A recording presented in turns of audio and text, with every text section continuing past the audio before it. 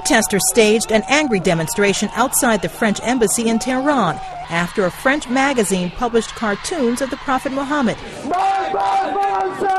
It's part of a wave of global demonstrations, some deadly, that have followed the posting of an excerpt of an anti-Islam video, Innocence of Muslims, on YouTube earlier this month.